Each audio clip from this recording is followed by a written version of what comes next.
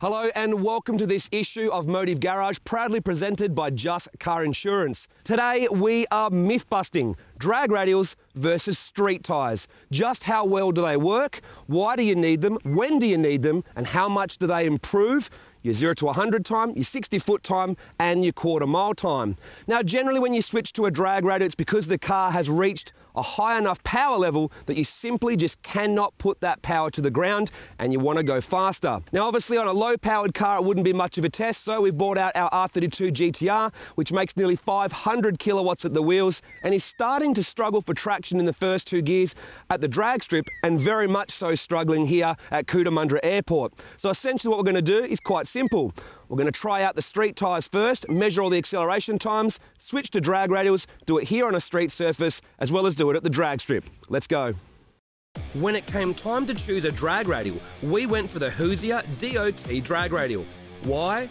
Well, firstly, drag radials offer better stability, cornering and ride for driving on the street and work better at high speeds, as well as being better suited to four-wheel drive cars, which need to both drive and steer with the front wheels. Drag radials also offer less rolling resistance than a cross-ply drag tyre.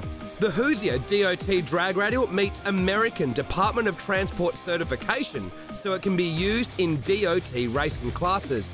But with no real tread on it and a tread wear rating of 40, it's not for highway use and is really for racing use only.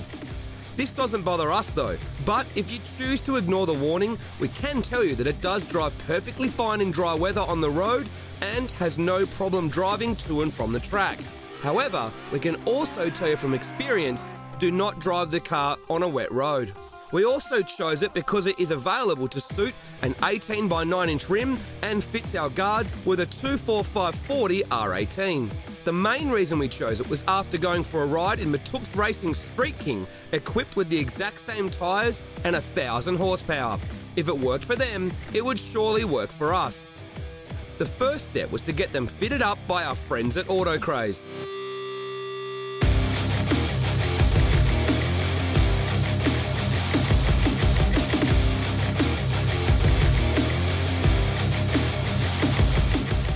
Although we have run the car at Cootamundra Airport already, we decided to run the car on the different tyres back to back. First up, the Achilles Radial 123S.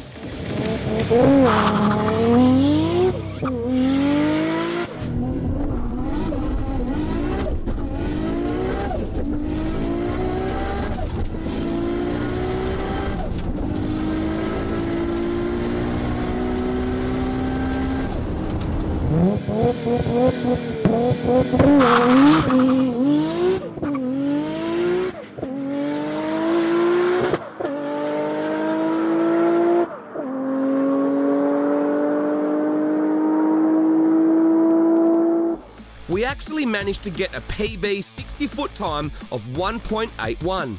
We usually run around the 1.88 to 1.92 area. We decided to measure 0 to 90 kilometers per hour as the short ratio 6-speed only goes to 101 kilometers per hour when hitting the rev limiter, so we decided to keep it consistent by going to 90.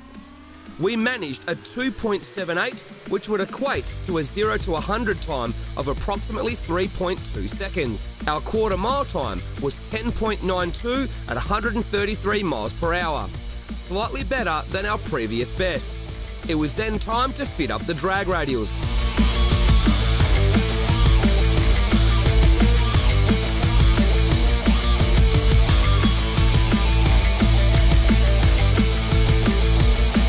We set the pressures to the recommended 18 psi and set off down the runway a few times to scrub them in a little.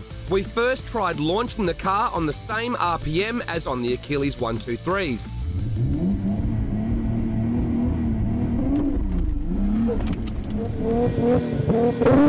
As you can see, the extra grip causes the car to bog, so we needed some more revs.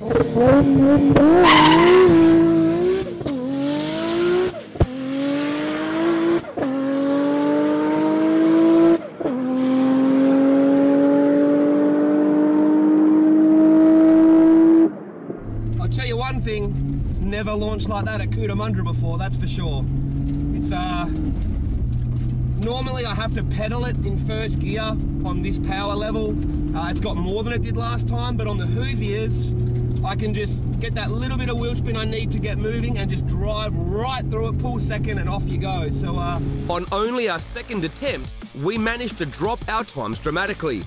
Our 60-foot time was 1.588, more than 2/10 quicker. Our 0 to 90 time was a stonking 2.431 seconds, equating to a sub 3 second 0 to 100 time. And our quarter mile time dropped to 10.52 seconds, proving the common phrase that a tenth in the 60 is worth at least double at the other end. Looks like it's not a myth after all. Next, we hit Sydney Dragway to see how well they worked at the strip.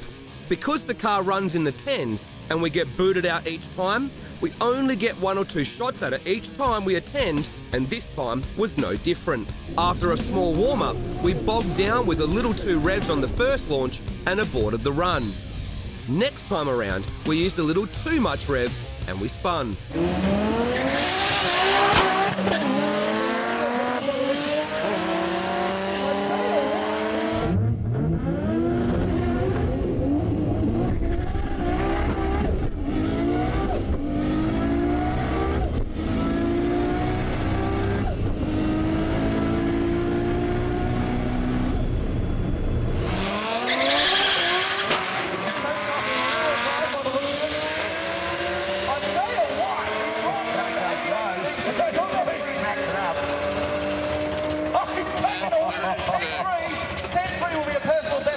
The wheel spin on the run means there is certainly more time left in the car on these tyres, but the run is comparable to when we ran our 10.7 second pass, and you can see the difference in times.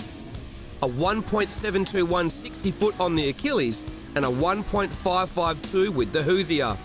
The 0.17 second gap moved out to over 3.5 tenths by the 1/8 mile, and by the end of the quarter mile, our PB was cut by 3.5 tenths. One thing the numbers don't show is that the car is now able to run full power in second gear without wheel spin, and we can now up the power further in the future and turn it into quicker times rather than wheel spin. With some more fine-tuning of the suspension and some launch control, we have no doubt there is at least another tenth to find in the 60, but for a first attempt, you can see how easily we went quicker, both on the airport surface and at the track. They would also be great for events like power cruise and roll racing as well, as they are still perfectly stable at high speeds and completely drivable on the street and around the track at power cruise. So overall, there's no need to myth bust here, just more proof that if you want to go quicker in racing, you need the right tool for the job.